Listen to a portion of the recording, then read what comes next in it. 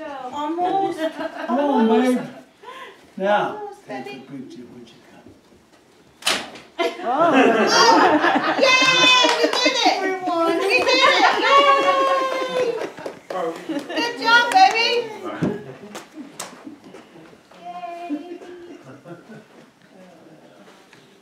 So get that to door. What's your name? Jacob. Jacob.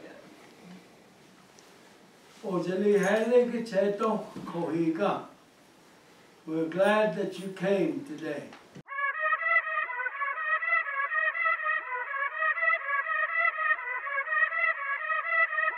Stilwell, Oklahoma is in the far western part of the Ozark Mountains, just west of the Arkansas and Oklahoma state border.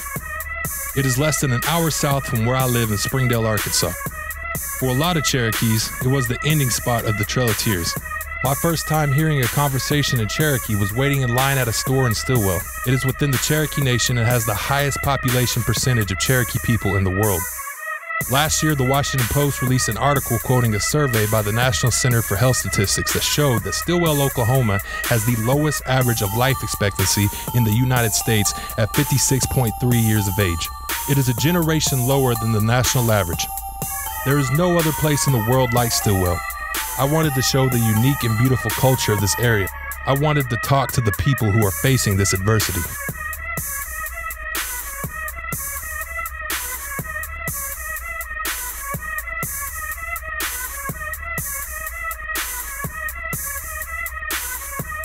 My name is Jerry Gilstrap, and I'm the superintendent at Stilwell Public Schools. We run about 1,350 students, K through 12, pre-K through 12 actually. We're the top of 4A, and sometimes we bounce to the bottom of 5A. We are about 74% Native American population, very college and career ready, have piloted a lot of programs, run a lot of grant programs, and we do a lot of great things here that I feel like we're kind of a hidden gem here. So we have about 30 concurrent hours on campus because we partner with NSU, we partner with Cherokee Nation. Cherokee Nation does great things for us, lots of wraparound programs. But we offer a lot of dual credit. We have a great VOTEC right down the road that our kids can become very career ready through their programs. So lots of good partnerships, lots of opportunities for our kids in a rural area. I'm Larry Nettles. I'm the city clerk treasurer for the city of Stilwell, Oklahoma. We have the largest pie making factory in the world. Schwann's company is here. It's the largest facility of its kind in the world. The town was established in the late 1800s with and named after the president of the Kansas City Southern Railroad, Stilwell, because that was the main point in town, was the railroad depot, which is now a museum, I might add, and a well-done museum also. We're the home of the Oklahoma Annual Strawberry Festival. This is its 72nd year. It brings in anywhere from 25 to 35,000 people. Last year they won the International Kiwanis Club Award for the best system, the best program in the world with our Strawberry Festival. And so we're quite proud of that. We've got a lot of things going on. We're working real hard to upgrade, and we're looking to the future, trying to make this a better place to live.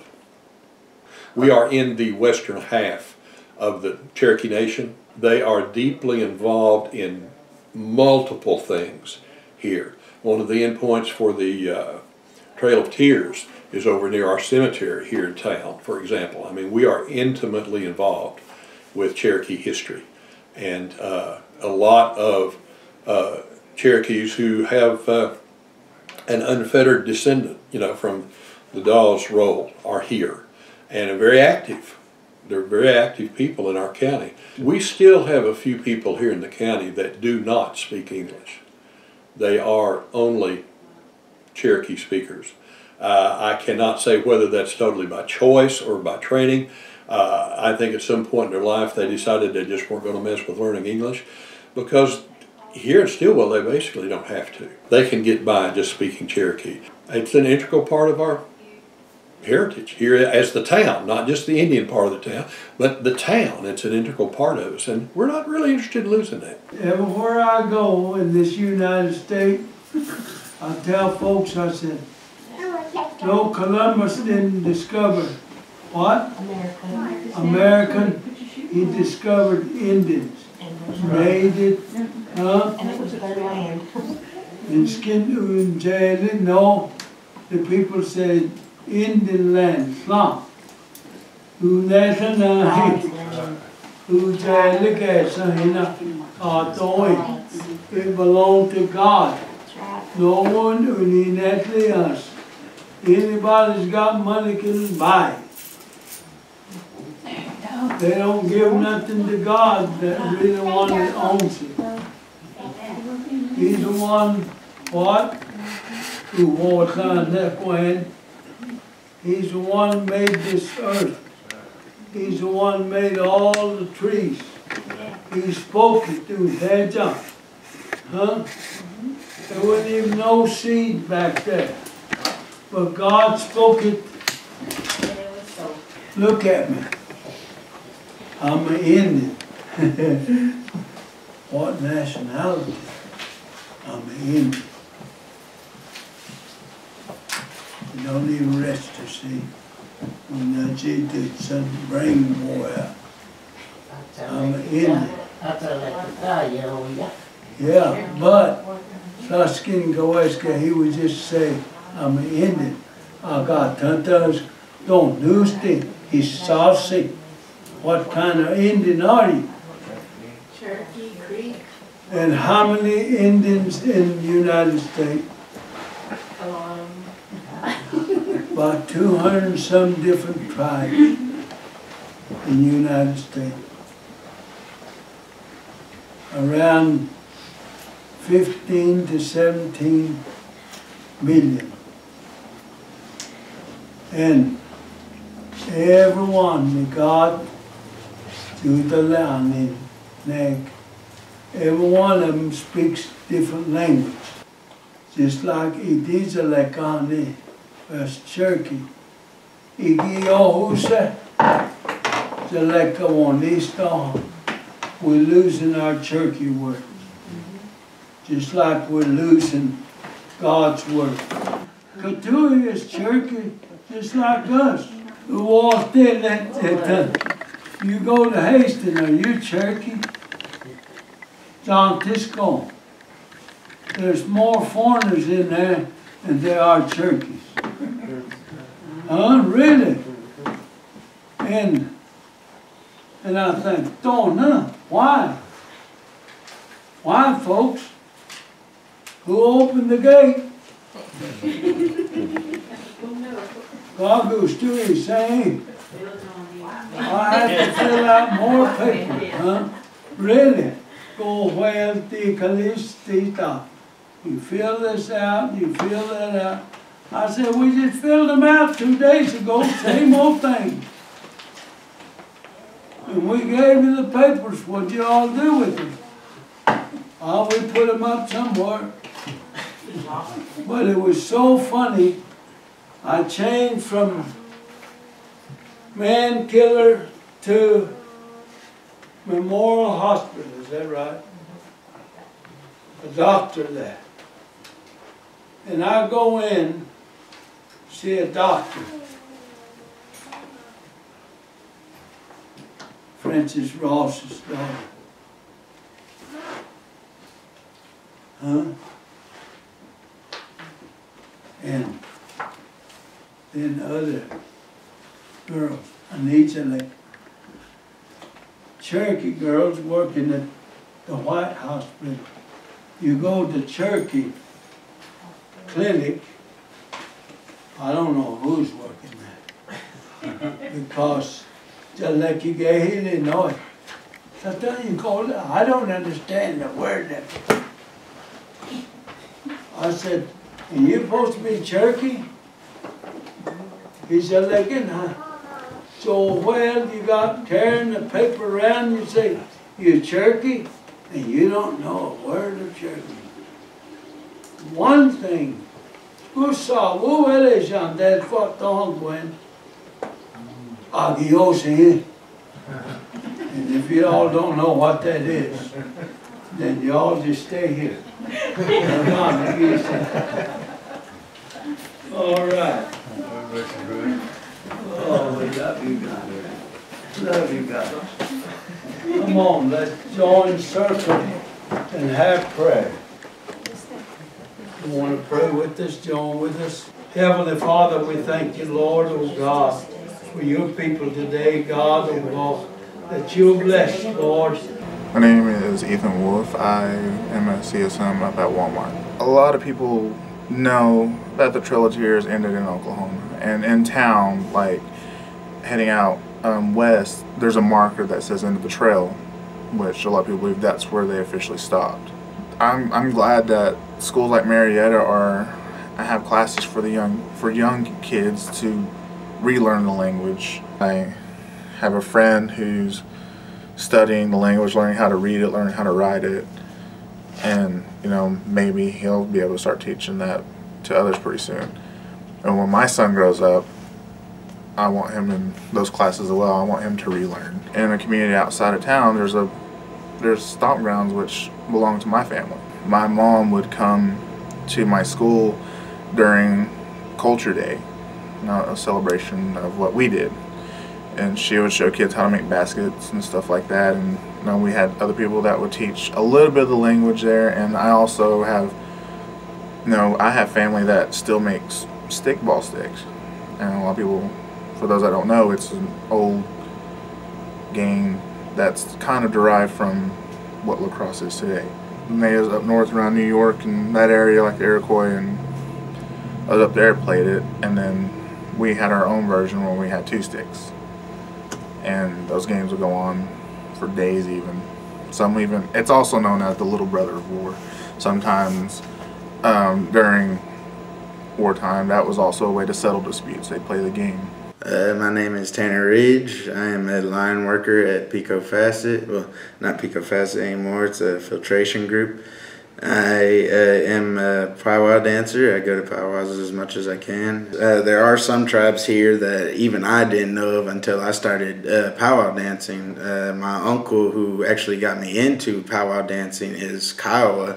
And along with a couple other friends I've met over time, they're Seminoles, Choctaws, Aleuts is a tribe of one of my brothers.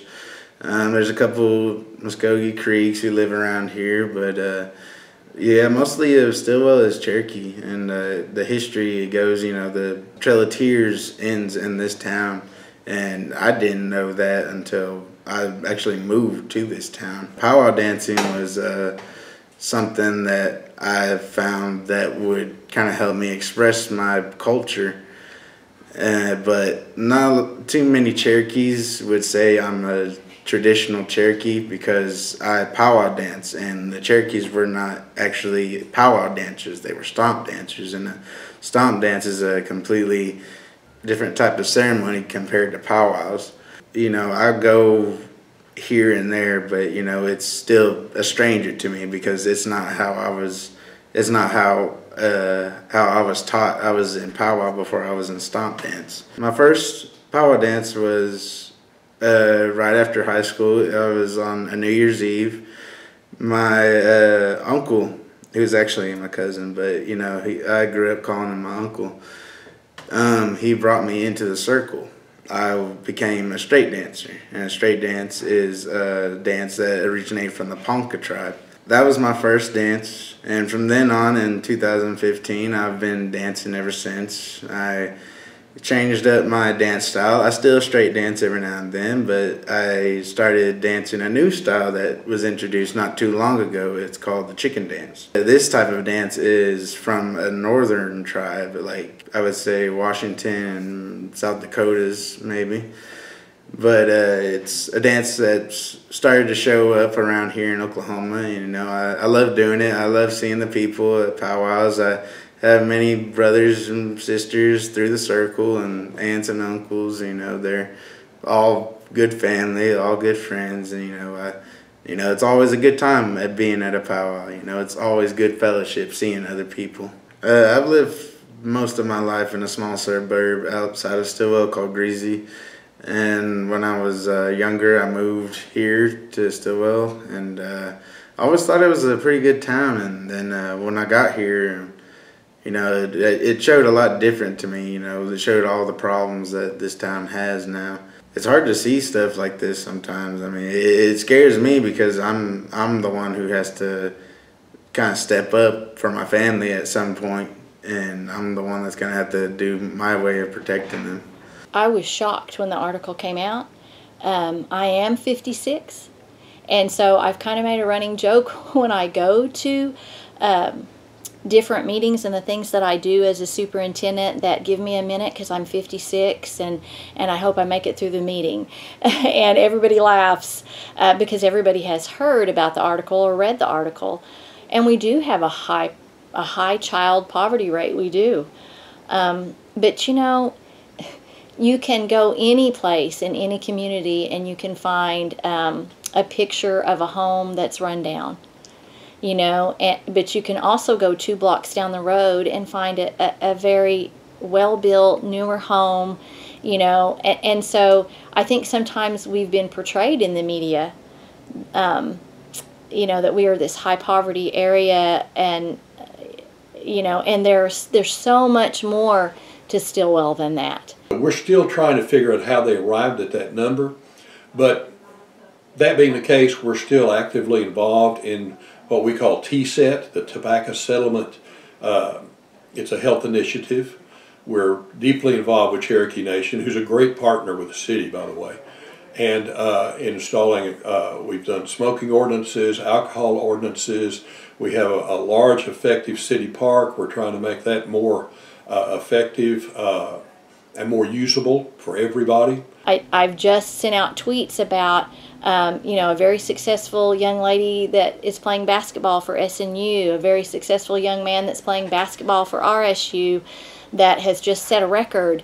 I have my own 4 children that have graduated, that one's an engineer, one's an ag teacher. We have very successful kids that that leave here and go on to lead really successful lives. So I would like some of the good, you know, to come out.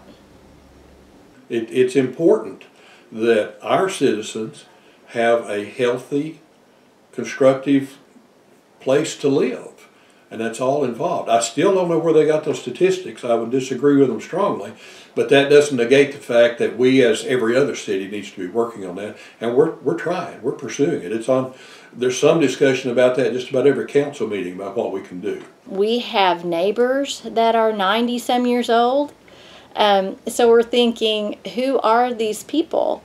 I know that we have a lot of diabetes in our area, but if you're talking about things that are in the air or things that may be in the drinking water or things like that, there's been no data to back anything like that up. So we're curious ourselves, and we would like to ask the exact people who did the article what they think that's founded on, because you know we're talking to people in the community that are elderly people that we've known for years that tend not to believe it.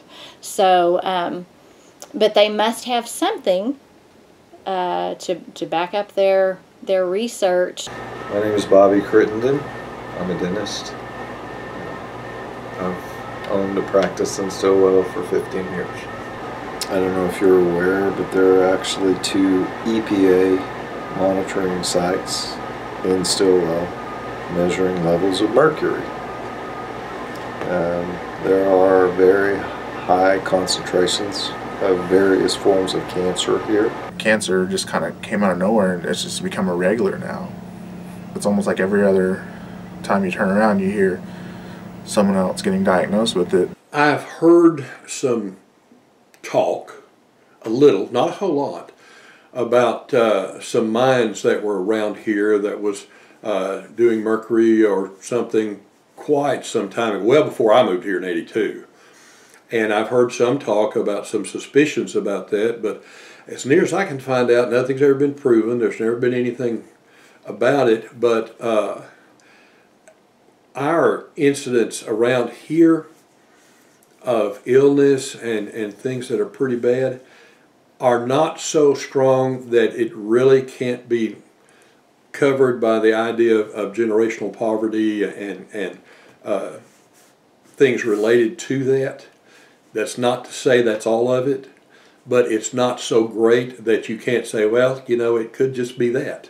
So I kind of reserve opinion on that because I don't know any facts about it. I just know, and everything I've heard, nothing has ever been concrete. It's just been kind of rumor type thing. It's affected from outside somewhere. You know, some people are still dumping in the waters and stuff, and I'm thinking it's slowly making its way here. Because I remember a while back, whenever the plant in Gore was making people sick. It's not something I worry about. I'm 70 years old, and I've lived here for 36 years. Again, I'm not a physician. I'm not treating people for heart disease and, you know, high cholesterol and type 2 diabetes, which also is rampant here. But I do think that poverty, easy access to fast food, which is not food, it shows up in the teeth, but what shows up in the teeth shows up in the body. I'm proud of the healthcare system that the Cherokee Nation has provided for people, because without that, there wouldn't be access to care for the average citizen here. Again, due to poverty, lack of jobs, most people don't have access to good health insurance. I think we need to take a hard look in the mirror rather than be offended at empirical data that has no bias. I think we need to look at ourselves and how we live. I'm Cameron Downing. I'm not really from Stilwell. I moved out here though. I'm just gonna run a little bit, man, until I get tired. Not like it's got anything around, and plus it's got basically just fast food for food around here. That's it. Not a bad thing to eat fast food. It's bad if you do it in heavy amounts though and not do anything while you're eating it. Like, anything's bad. Too much of it. Too much time, you die, right? Just gotta work out, do something, drink water. But I don't even drink tap water though. Not that I know it's bad, it's just that, you know, everyone is always like, there's something in the water. You know, like everything has something in it. Even bottled water is not good for you all the way, but it's like lesser evils. Just go to work, chill out, come back home. It's got a basic community life. It's not a bad thing.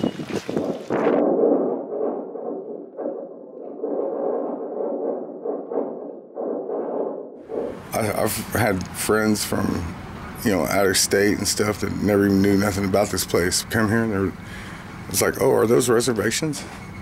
I'm like, no, there's communities, and there's a lot of Indian homes that was built there for these people. And you'll see a lot of the Indians around here, they'll have like a belly and like a, you know, around the midsection, and like it's a sign of diabetes, but I call it the gluten ring, because I swear that, you know, we're not made to digest these things. Feeding the addiction that's going on around here that, you know, contributes to why shit's messed up, why I'm here and gotta slap somebody around every few days or whatever, you know what I mean? Like, and it's helped. I mean, it's provided, you know? There's no about stabbing all the time. I mean, right here in this parking lot, I mean, all the time. I mean, somebody's getting dumped, something. Fuck, everybody dies. This is death capital of America, baby. That's what I've been telling everybody. Damn, y'all don't know this is the death capital of America? You're seeing kids now being taken a day or two old because they've tested positive for meth in their system. And I've seen and I kind of know probably at least 5, 6 women that have multiple children and don't have any of them because they were all tested positive for meth. There ain't nobody else that could change my life but him, because where I was, I kept saying, I'm going to change, but you know, I always wanted up in the same place. But now that I have Jesus in my life, God in my life, I got a different life. a better life. Only one that he can change, because I can't change nothing myself. It's only by the grace of God that I can. What all was bad for me, he took out. He took it away. I no longer have the friends I used to. I no longer go to places I used to go. Now I have a new family, new friends, and I have a better place to go, and that's here in his house of prayer. Feeling what I feel, and I know this feeling won't go away, you know, like sometimes or anything else in this world can make you feel good, but it's only going to last for a moment. But you know, the feeling that God gives you is going to last forever. Nobody can take that away from you. I like to say I love the Lord tonight and just thank Him from delivering me from where I was. Thank Him for the pastor, and thank Him for His church. And without Him, I just couldn't do nothing by myself, because my thinking is no good. I'll stand and say I love the Lord, and I thank Him for all that He does for me. And I thank Him for all that He's kept me from, because without Him, you know, I could have been in some of the same situations you guys were in, but God has kept me.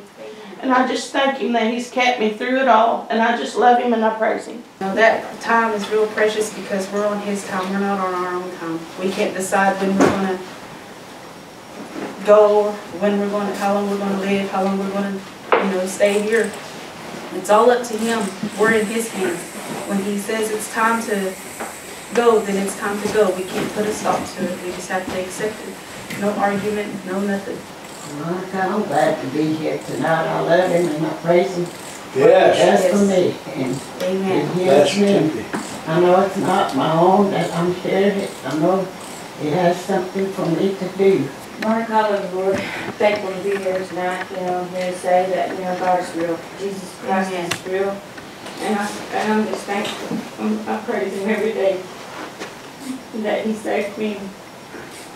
And I love Him more every day. And I thank Him everything that He keeps me from every day. No matter what I go through, no matter what people does to me, I know that I love Jesus. I rejoice. Praise Him. I rejoice. Amen. I tried to hide from Him for many years there. Kept calling Him, you know, and man, I couldn't run no more. I just, come on, Lord, same thing, you know, these are all this. This is what you want, Lord, you know, it's yours, man. You know, so I had to give it to Him, and, you know, that's where He shows me how to read that Bible, you know.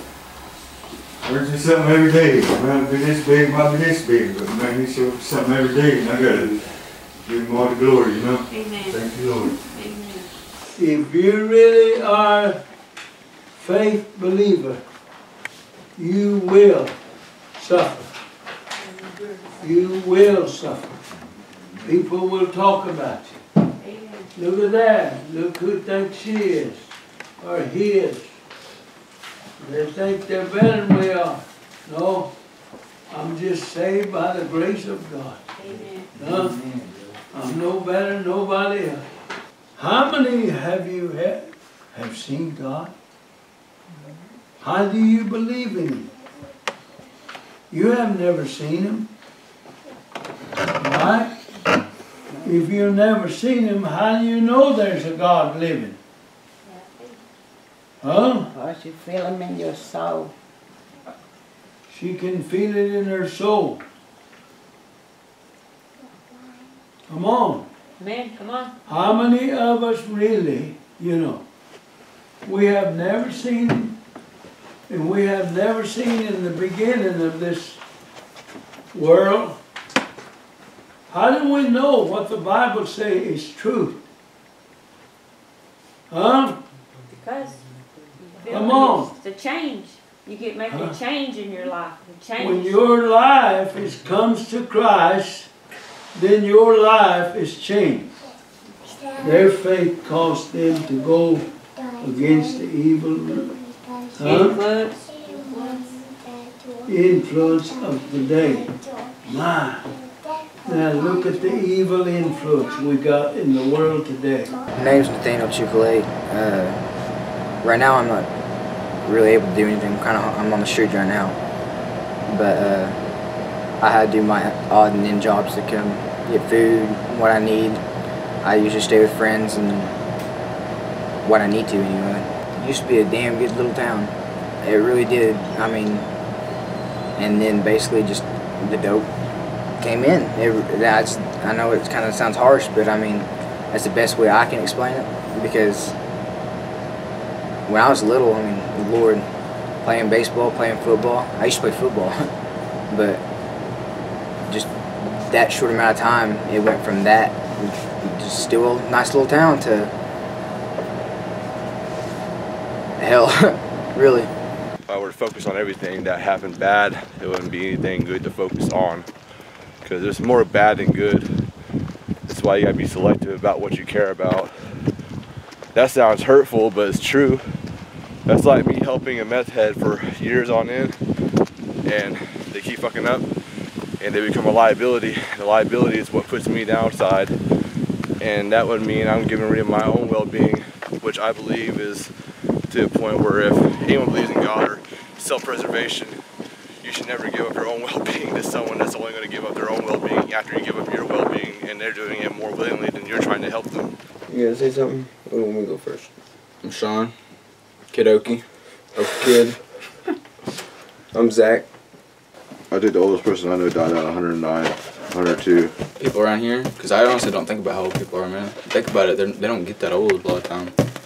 Thinking about it, because if most of these kids could think about that, it'd probably be a lot better. Think of all the chicken plants that surround, you know what I mean? All the winds that blows down here. Oh god, yeah. Tyson plant. Dude, we have some of the highest mercury in Oklahoma in our water, if not the United States. I don't drink we have a lot of mercury in our water.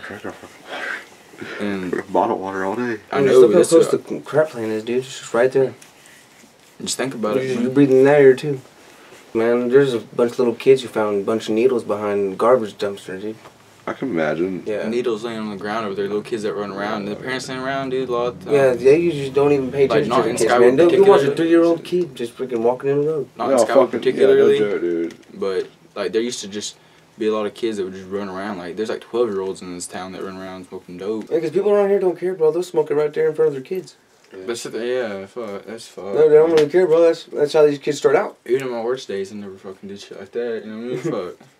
It's not good out here to have all that gang relations shit out here. I mean, someone from this town is gonna go actually out there to like the city, like in Tulsa or somewhere like Oklahoma City, and end up fucking around wearing a flag, and they get checked on it, and they ask what street, what hood, who's your mom, who's your dad, who the fuck do you come from, where area you are, and check you out. And some people don't give you the answer either. They don't give you questions, or you can't even get an answer to them because some people shoot you first. They don't give a fuck. Some people are just like that because they got so many people geeked out that do that shit. Like, cause I got family that do this stupid shit, and I don't really fuck with them like that. But like, I got uncle that's in prison. He's been cooking meth forever. I got arrested when I was 16 for robbing a house. You know what I mean? And since then I've got out of court and everything because I've come to realize all this shit. And I'm sitting here trying to tell people about. I mean, this is a fucking problem. If you want to stop a population from getting fucked up and ending up like this, you start with the kids. You start with kids, man. You start targeting the kids that will listen and tell them, you know what I mean? Say, there is something wrong. I mean, dude, I was probably like 20 minutes away from death, dude. Dude, I left this person's porch. 20 minutes later, the guy got stabbed. Shit. Died on the porch. Yeah, dude. That shit did happen, but... I mean, I've been jumped twice in one day. I know, that's what I mean. They don't want to do it themselves. They want to join up, or they don't want to go toe to toe. 3 cars full, man. Just foolish nowadays. I remember when it's easier just to get in a fight and be done with it. It's just people can't see the other side. People can only ever see their own side to it, you know what I mean? This just, I mean, they're like, oh no, you fucking did me wrong, oh fuck you, and then they just think of the worst possible thing they can inflict at the moment. No, actually, it's the people around them, dude. Just filling their heads, you know? Yeah, and then it's them filtering the bullshit. I mean, what they think is bullshit and what they know is bullshit. They label it the way that they feel is needed. They don't have a mindset of their own. No, I lived in an area of apartments over there, and a mom got shot by her son in the head after he got out of prison. And then a kid got stabbed in the heart behind the skating rink. Well, not stabbed in the heart by the skating rink. A kid got shot there over a drug deal. And the other kid got stabbed around the apartment complex I lived in because he got stabbed and died too. Did that too. But, and I hear a lot of stories around here. But it's not like there's not murder anywhere. I mean, there's murder everywhere. I mean, if you try to go plant the seed where it's not never been a dead body, you'll never have a seed planted. You know what I mean? you don't work at fast food, or if you don't work in the factories, then it's McDonald's or the convenience stores and Walmart. Yeah, there's a few jobs here and there, but I mean, nothing that, I mean, and hell, minimum wage at McDonald's is $7.25, $7.35. It's not enough to live on. It really ain't. It's a town that you'd like to stop and see. I mean, it's beautiful here. I mean, some spots I could take you and it'd just take your breath away. I mean, it's a beautiful spot, but I mean, it's one of those towns to where really you just, unless you ain't got a good name, you ain't got money, then it's really not worth staying that long. I mean, it really ain't. But I mean, with me being on the street and being the way I'm living now, it's kind of, it's home, really. But I mean, I want to get out. Being from Stilwell and living here my entire life, I need to get out. I think that would be best for me, but I mean, I know I'll come back, but I don't want to come back to stay. I want to get out. I used to have friends that were good friends when I was younger. You know, I knew them very well. We're buddies most of our lives, and just one day, you know, it completely changed. The addiction got to them, and nowadays I don't even see them or even know where they are anymore. We all make bad choices, but sometimes those bad choices lead to bad places, and it hurts me seeing many people my age out there in the streets drinking and having trouble with addiction. At the end of the day, you know, there's not much I can do about it because, you know, I was brought up to respect people, let them live their lives, and if they want help, then I'll do the best that to my ability to help them as best I can. This is a low-income town. The poverty is there. You can see it. Stilwell is really known as a drug town. There's no hiding that. That's been a known fact for a while. Employment rate is not that great. You know, it took me quite a few years to even get a job anywhere in this town, and I was lucky to get where I'm at now. I've worked with people who have beat it. You know, they're living their lives, they're living better lives, and I'm happy for them. But you know, there's some people out there who still struggle with it. You know, they'll try their best to stop it, but just something that just goes wrong in their life, it just sets them off, and they just go right back into it. Even in my own family, yeah, I've had few family members who have lost their way, and we don't hardly see them anymore. That's mostly the reason why I think the life expectancy is so low, because, you know, just people get caught up in the wrong crowd and they end up just like how they were. I mean, yeah, we can get our jobs, we can do everything like that, but it's our existence as a people is what's dying. Native people are still the only minority that has to prove their legitimacy. Up until like maybe probably the late 50s, you could buy a Native American child for like $50. Not an adoption or anything like that, just straight up they just come in and take them. We had to instill a lot of laws within our own nation to protect our own people with the Indian Child Act. There's constant cases of missing women, and they just get passed over. We're constantly fighting for our existence here. A friend of mine I used to work with, he was in prison for a short amount of time, and in that time he ran into some elders who were talking Cherokee, and they said they were mad at him because he didn't know any Cherokee, and his response back was because, you know, those elders weren't jailed and they weren't teaching the younger generations our language. I wish when I was little, I really do wish I listened a lot more, because my Granny Bird, before she passed away, she tried to teach me how to speak Cherokee, because that's what I am. I'm 3/4 Cherokee. I mean, out of my family, all my full-blood Native American family is passed on. They're all gone.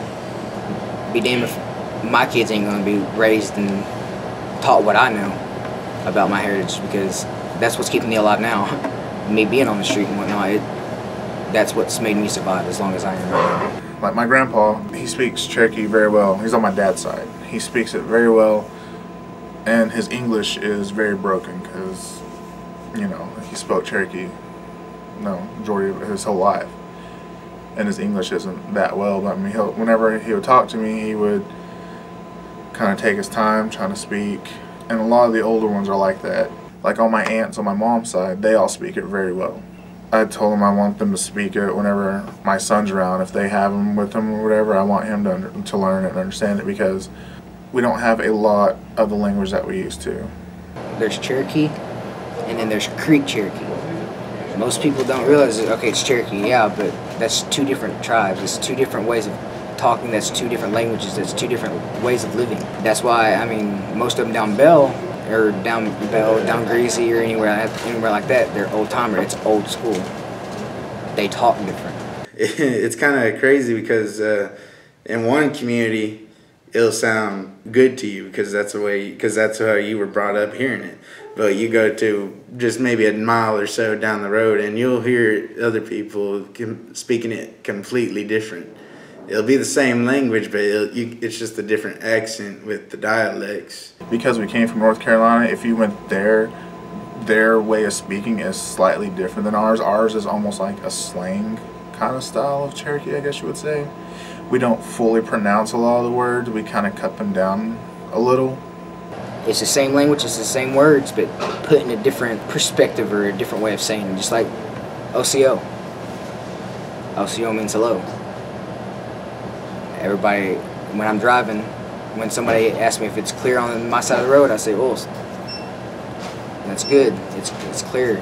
When I get done here, I want to be able to go to Walmart in Stilwell and not hide from you. That's my goal. Now, there's ways to set myself and my whole family up for life. Unfortunately, there's a way to do that. Set me and my family up for life. I don't want any part of that.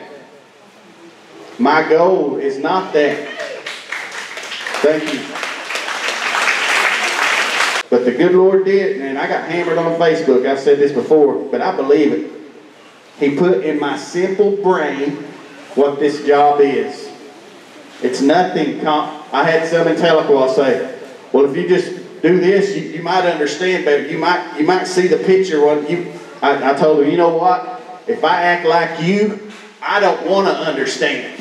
And that's what I told her. We saw some of those homes where people still are having to live, while some others live in big homes, and that's just not right. It would be different if we didn't have enough money, but we have enough money. $2 billion budget. It's just not just the Cherokee Nation. All healthcare systems are a drain on tribal budgets.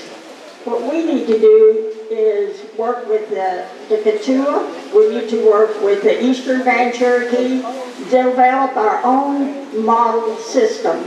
My mom was a full-blood who was taken from her home. Excuse me if I get emotional here. She was taken from her home when she was 4 years old and put in an orphan's asylum, which is now Sequoia. And they did that was designed to strip her of her culture and traditions that she grew up with. Mom was only 4 years old. Can you imagine being taken away from your mother at 4 years of age? I see different types of crowds, different type buildings. But if you're Cherokee, will you just give yourself a round? I like this Cherokee. If you're Cherokee, let these people know that Cherokees came out tonight. Cherokees came out tonight.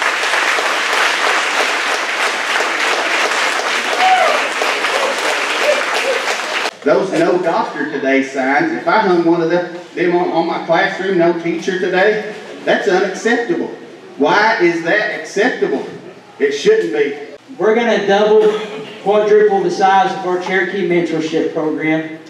We're going to get qualified people at our immersion school, and we're going to put the immersion school into our rural communities so that our Cherokee language will survive. We can have a world-class health center. You got to see where all the money's going. It's going up Veneta. You guys, your facility here is nowhere compared to what it is up in Bonita. And it is crucial that you guys deserve the best. You guys are the heart and the center of the Cherokee Nation. Our ancestors settled right here. We just gave $8.2 million to the state of Arkansas for a gaming compact. We got nothing out of it. We gave $4 million to Northeastern State University, and we got nothing out of that deal. We gave $500,000 to the Smithsonian. We are continually giving millions of dollars away to outside entities. But yet we drive around in Jay and Adair County, and we see our homes are dilapidated, and Cherokees are getting turned down one after another because there's no money. I get phone calls constantly that contract help is being denied.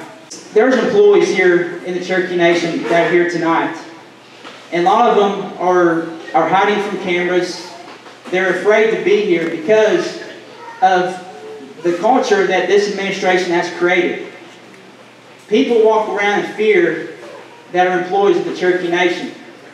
They're afraid to say anything. They're on pins and needles, and it's like we're living in communism. It's like we're living in Russia, and people are afraid to say or do anything because they're afraid of retaliation and the punitive damages that come because you support another candidate. And that's intentional. The purpose of that is to control you guys and to suppress you as a Cherokee people so that these non-Cherokees can continue to get rich off the Cherokee Nation and continue to retain power and outsource your money to non-Cherokees. The chief we have today is a generic. This is the real chief of the Cherokee Nation.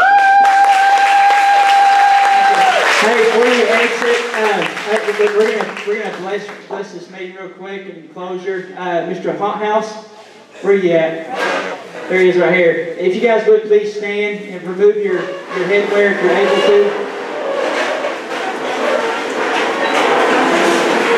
Blue Hothouse, we've had many conversations at Del Rancho, and I always enjoy listening to our elders, but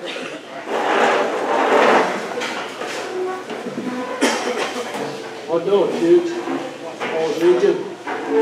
Come on. Now, I can tell you a lot of things. What's been going on. I'm for David and also Sean. I've known them a long time. I ain't afraid of the chief. I told them before when they'd have a meeting over, I said, hey, why? Just because you walked in, everybody started talking your name. It is like that. It is like Ellis, they won't hear. We're Cherokee. So then you see, that's why Jiggy Ohusa, we got 2,000 speaking Cherokee here in Oklahoma. And there, Cherokee, North Carolina, they know me, the chief knows me. We got 1,700 Cherokees down there, less than 200 speaks Cherokee. We're losing it, John Tisco, huh? I said, Clay, they got close. He's saying right here, it is like, it is on like it is one isco. Us Cherokee folks are standing around Walmart. I tell some of them, I said, see, oh, is he on like? Huh? Hello, you white folks. I said, that is not. So like is he on it? It is like it. Kan you gun that what? The New York Nugtug is going to get tested. If they don't hear us talking Cherokee, how are they going to learn? Now, I don't know how many, I'll be 78 years old in just a few months. When I went to school, I was about 8 years old. And when I walked on that school ground, marked that, I better not say no Cherokee word when I got on that school ground. Every Cherokee word I got 5 petals. Sometime I walked away 200 paddles a day. I said, why? They want to take this Cherokee out. I said, you'll never take Cherokee out of me. Because I am free. We're going to pray. Okay, those are the learn the hand. Iski tot hina the God so bedaskan. The God is kistelis guest.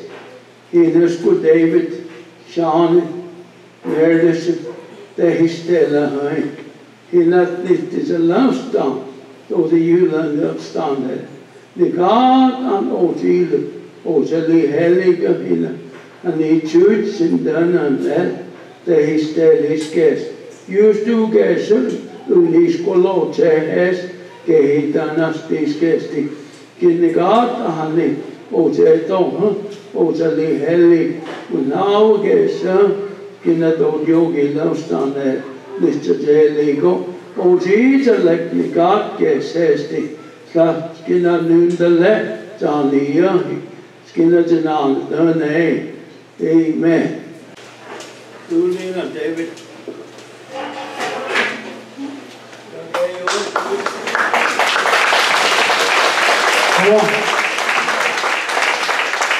You guys leave, there's some signs at the door, and you guys have a blessed night, and stay warm, stay dry, and we'll see you guys again.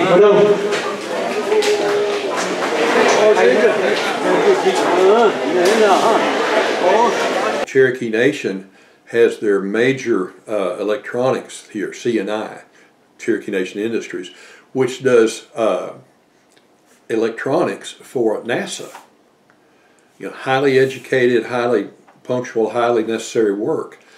And they do an Indian preference because they're a sovereign nation. They do a lot of parts and things for the rockets and all of that, control boards, wiring harnesses, things like that. They're a subcontractor for the military. They do almost all exclusively military contract electronics. C&I, which is the factory around here in Stilwell, it's actually the old Walmart. They made it into C&I, and from what I've heard, their base is making wiring for helicopters and other aircrafts that go into the military. I really would like for Facet to be a bigger company because they were smaller. It was about 7 or 8 years ago before they built on. Where I work, we make fuel filters, jet fuel filters, as a matter of fact. We do government contracts as well. We do big quantities of filters that go across seas to the military that are actually across seas now. Everybody calls it Facet. That's what it's, for years it's been Facet, and then they got bought out and it's a different company, different people knowing it, they want a different name, but everybody that has worked there, they know it for Facet, Pico Facet, and that's where I used to work. I used to work there. What they do there is basically just build the filters, the air filters, the water filters. I didn't really know what those factories were for the longest time until just a couple of years ago, find out what they built. But it seems like a lot of factories like that still get all their stuff outsourced almost. You know, we build all the components, but then it goes off somewhere else to, you know, finish up, I guess you would say. Yeah, for Stilwell to have a low life expectancy, but we do things for our country, even though not many people know it. Yeah, you would think that, you know, with the product being built here, that there would still be a heavier look at taking care of the town or where it comes from. But then again, look at Detroit. It was one of the biggest manufacturers of motor vehicles, and it's gone down a lot too. My name's Katrina Beals, and I own J.C. Bugs Resale, little mom and pop store down the road, across from the smoke shop. I've been here in business for about 3 years, but my business is 13 years old. I moved from Arkansas over here. I like to say, if you really want to survive in life and you ain't got no money and you feel like you're down and out, Stilwell's a good place to come to, because you can go and get help You know, they'll give you a place to stay. They'll also help you get to the temporary service and get a job. They will even help you get an ID card. You know, all you got to do is have the want. That's it. But if you come down here thinking that you're gonna get over and get in, and you want something for cheap and something under the cover, this is a good place to go to jail too. You know, even though you got public assistance, it's a good place to go to jail. But anybody that wants to start their life all over new, come down here. It's the cheapest place to live. You know, and everybody around here will give you food, place to stay, and clothes. You can go to any of these little shelter areas around here, get clothes, shoes, anything that your kids and stuff need. It's really okay. I don't believe Stilwell is any different than any other town. Every town has its, you know, its ups and downs, and you know, we do have some high crime rates here, but we also have a good local police department that's awesome, that helps a lot of people, you know. And if you can't, like us, we give back to the community. He owns the tire shop, and I own a resale shop down the street. And we help lots of people, you know. People come in and ask and say, you know, I don't have money for a tire. We help. I have people that come to my shop that don't have clothes, or, you know, their house is burnt down, or I see somebody walking, or I see a child come in and their shoes are all tore up. I'll go back and I will pick shoes out, put shoes on this child, and, you know, it's not, we have a lot of homeless people here, but everybody tries to embrace the homeless people and help as much as they can. My name is Colleen Stevenson. I have lived here in Stilwell my entire life, and I've owned my business as a flower shop and a bistro, and we do catering. A little bit of everything. In the small town, you have to do a little bit of everything to survive. Just one thing just doesn't quite cut it. So, been here all my life. I've been in business 41 years, raised 3 children. The business in Stilwell is not as good as bigger towns, and it's pretty much feast or famine, in flower shops especially. It always has been. But I love my town, I love my people, and anyways, and I'm just really, really happy to be in business here. I think we have a lot of drug use in here in Stilwell. That's mainly what I think they're talking about, but it's not any more so than anywhere else. It's a national thing, and we're a small town, and how they got their figures on that I don't know, but I do know, being in the flower business, I see death more than anybody else except the funeral home people, and it's not a fun thing to watch people pass away in their 30s and 40s and 50s, but still, yeah, it's a real thing. But it's not just us, it's nationwide. It's not that people aren't willing to work. Jobs are hard to find, and if you got one, you need to hang on to it. And if you need something from the tire shop, we always give away free tires for people that really need help that gets here. And it's no cost to you, it's just what we do. Thank you. Awesome. We have a new plant in town. It's called Redbird. It is a new dispensary for medical marijuana, and it's out on 51 East, going towards Arkansas. It's going to bring a lot of jobs to the community. I have been to Colorado Springs, and I'm going to tell you, when I drove, I just kind of looked, and you would not believe all the people flocking to that area to put their money in. I know everybody has their own opinion on marijuana, but I do believe that it's helped up there. A lot of their money is put into the schools and the roads. They have the best schools and the best roads. So I'm thinking down here, if we go with that aspect of it, I think we're going to do some awesome things in this town with the revenue that comes from it. I've been here. If I came down here and got a business, you know, I've had a business everywhere. I had one in Springdale and Fayetteville. And when I got here, it was real simple. Keep my nose clean, treat people right, and that's all it took. Yeah.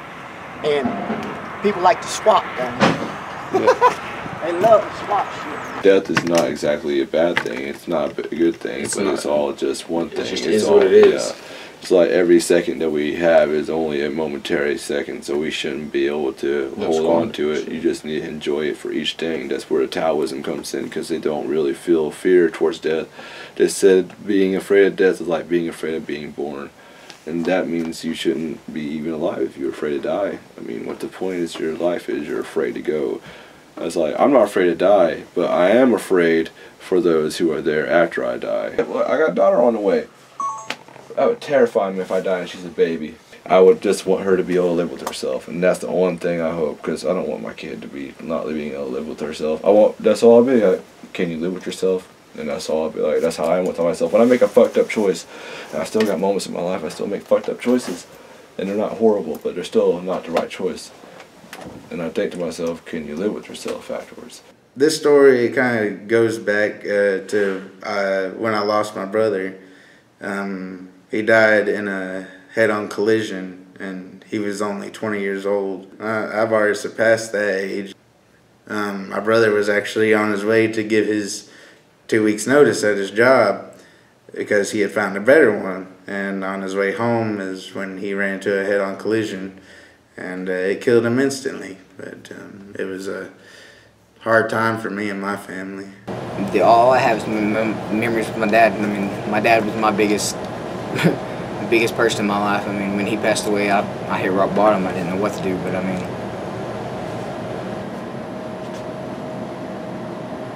and it says, we'll see who catches the biggest bass. Love your daddy.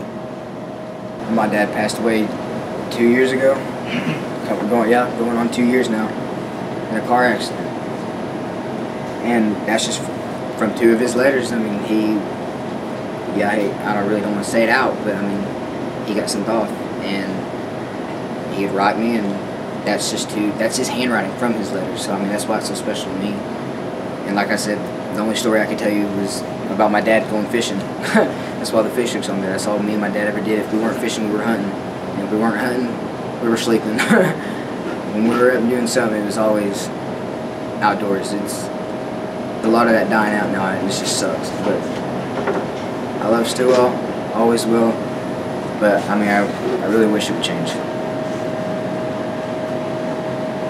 When you get that valley, pull up a rose or two.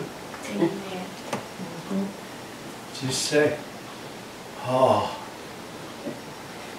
the roses in the valley. It smells so good. Because why? Christ is there. Christ is there. I'll go ahead, because I'll keep, the Holy Ghost will keep talking. And my energy. The old flesh is weak, but the spirit is willing. Whew. Thank you, Lord. Thank you, Jesus. Thank you, Jesus. And if our God can speak the word and put mountains up here, He can remove that mountain. Amen. But we don't even think when we're going through a trial, right? Amen. She had a child 4 years ago, and they gave her up to die. She would never be able to walk, never be able to talk. And Sequoia said, no, we're going to take her. We're going to raise her. Even though she ain't going to have no life, she won't be able to walk, talk, do anything. I sent her other day frozen yogurt. She said to her mama, she said, Kelly, I love you. One that couldn't talk. She brought it over to the house. Said, Blue, the This baby will never even talk or walk. Her heart is so messed up. They gotta do this, they gotta do that. I said, Sequoia, I want to your lead. I don't know if you know my God, but God knows this little baby. Huh? We're going to ask God to heal this little child. That child couldn't walk. She's mean and she runs, she jumps, she screams. Huh? And let's be praying for it, because I think this week or so, I gotta go back and check out that they'll find nothing's wrong. Anything impossible with God? Nothing's impossible with God. Nothing impossible. Praise God.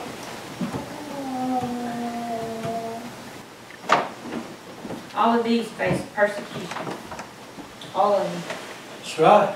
And all of them had to trust God. All of them had to be obedient to God, and they didn't have to fight at all. God won the battle for them. And He'll do it for us. Huh? If we'll be faithful and have faith, He's going to do our fighting for us. He says it in His Word. Let's pound that in our heart. Don't let the devil steal it, right? You'll have victory.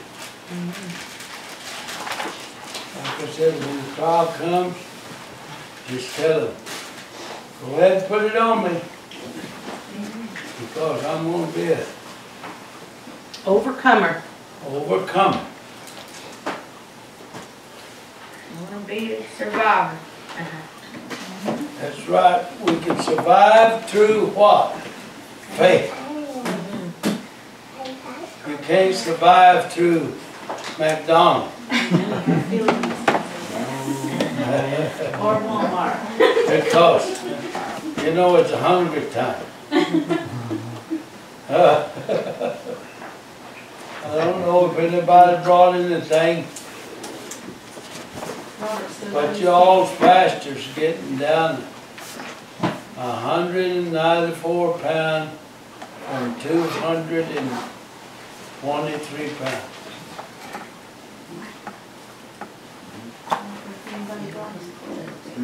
I weigh 194. Are you sad? Hallelujah, I'm feeling good. I'm going to be able to jump over that altar. There's a lot of good in this town. You know, I've met people who are strangers, you know, we just had a clear conversation.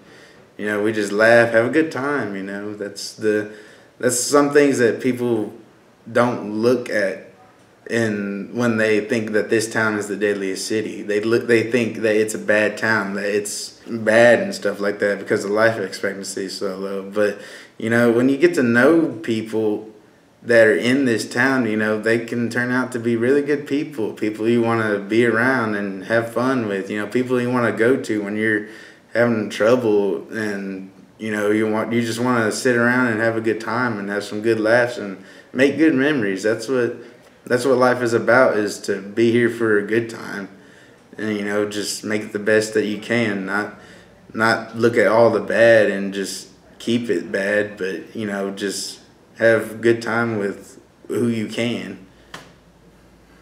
See, around here, everybody knows everybody. Me, I'm from Cherokee. I can take you on that whole mountain. From where my house burnt down, we got a hill or mountain or whatever you want to call it, but we have a mountain all behind our house that we used to live in. I can take you on that entire mountain and tell you where at and come right back to the same spot.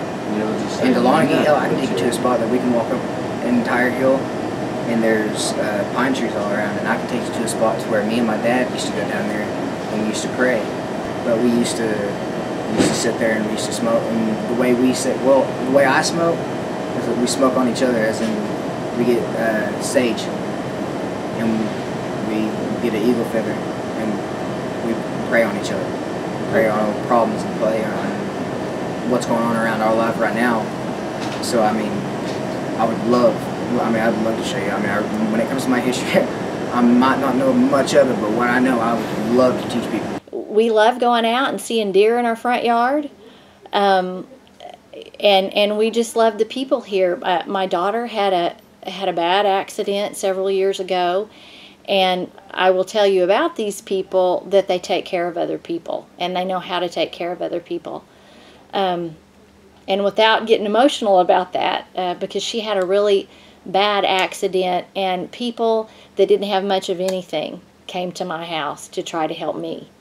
And I hope that's what comes across. These are just good, hard-working people that love one another and love the Lord and like to live in the country. We try to help anybody that is in need of help, just like when he got his thumb cut off. We have people that come in that says, hey, do you need to borrow money? Hey, can I come work for you just to help you out where you don't have to be closed, you know? We're a tight-knit little community. We're a little over 4,000 people now. I expect us to grow quite a bit more than that in the next 10 years. I am foreseeing somewhat of a boom for Stilwell. Try it again.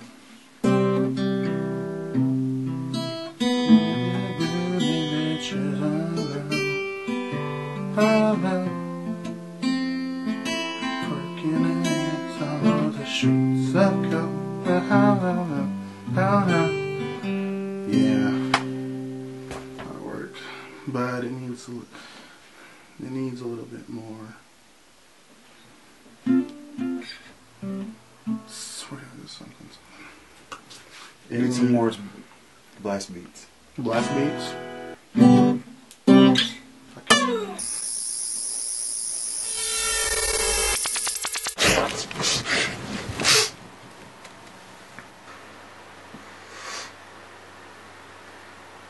The hell kind of dream is that?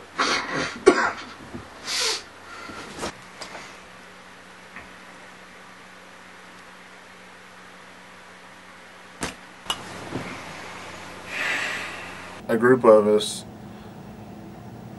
at Walmart, we all worked together, and then we would get together and host these, free shows here in town. We first got the concept was with my friend Colt White Taylor and my other friend Matt Hendricks.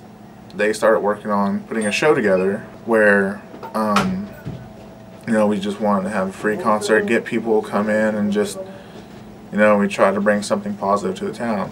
We had people come in and play from like Fayetteville and like Tulsa. We also did a few fundraisers, helped out some people. Like I remember a girl reaching out to them about helping with their family. I can't remember what the reason was, but we got together and helped raise money for them, just asking for donations. It started out as an excuse for us just to hang out and play music together, but then we wanted to do something more positive with it. And everybody's kind of moved on, done their own thing, and I mean I miss them because those were some of the best summers ever because it was just all of us getting together and having fun playing music. My brother, he's a producer, and his stuff is starting to take off too on SoundCloud. This is the end of the Trailer Cheers. Yeah. That's like what they did to Nate Christie, bro. They burned him out of his house, dude. Shot him, took him to Arkansas, took pictures with him. I mean, they don't take care of that place, dude. Like, they're supposed to come in and clean the water heater. Get your fucking grandma kicked out. Shut the fuck up. I'm not gonna get my grandma kicked out, bro. I mean, if you're gonna kick my grandma out, I'll just find her somewhere else to live, Really, I mean, I sell my car. I mean, since my grandma took care of me, I'll take care of my grandma, See, this family. Family's everything. What's this about? That's what people forget, dude. They don't even care about the family, Okay. Family, man. Family is. Okay. Family's everything, dude. If I want the kids in this town to be affected in a good way and make the change, then you gotta be the change. Be the change you want to see in the world, right?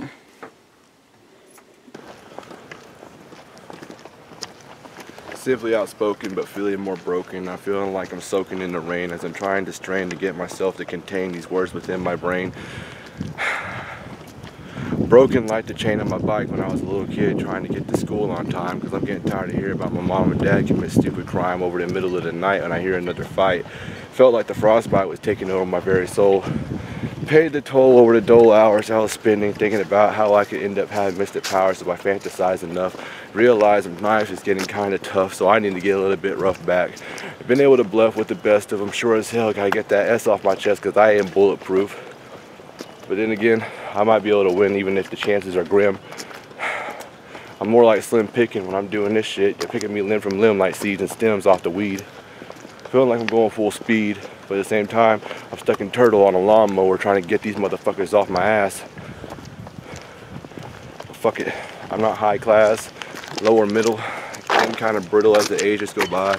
But even when I can't even twiddle my thumbs, trust me, I'm gonna get you before I die. Alright, there you go.